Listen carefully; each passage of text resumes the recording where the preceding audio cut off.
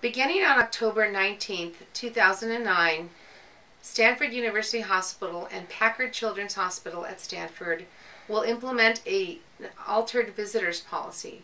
We will no longer allow children under 16 years of age to enter either hospital during the H1N1 influenza season, which has already begun and which will likely, we hope, end sometime in the spring of 2010.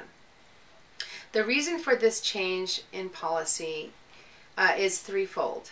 First, the median age of H1N1 infection in the U.S. so far has been 16 years of age.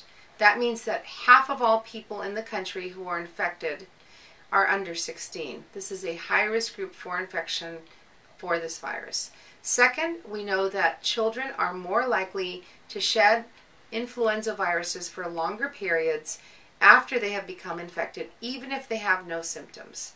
And third, we know that once a person is exposed and incubating an influenza infection, they can actually be infectious for up to 24 hours before they actually develop symptoms. For these three reasons, we have been carefully deliberating what we can do to protect our high-risk vulnerable populations at the Stanford and Packard Children's Hospitals at Stanford. And so because of this, we have decided to carefully implement this policy.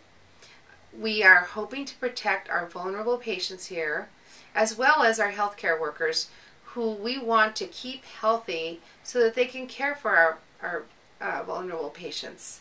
And so we hope that everyone understands this has not been a policy that has been taken lightly. We hope to reevaluate the policy as the H1N1 epidemic evolves, and we will keep everyone posted as to any updates regarding our visitation policy.